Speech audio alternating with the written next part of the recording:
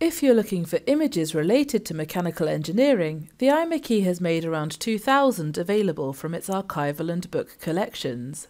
Much of our archive has been digitised and is available for browsing on the Virtual Archive, but visual images from the collection are more easy to find and download via VADS, the online resource for visual arts.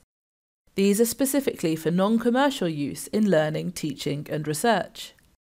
They range from paintings of the Liverpool and Manchester Railway to images of Napier engines, and from design drawings of locomotives to construction photographs. Images are also available for commercial use via the Mary Evans Picture Library. You can even order iMechie images as prints, cushion covers, jigsaws, mugs and more. For links to and further details about these image services, visit the Explore Our Archive page and select Research Support.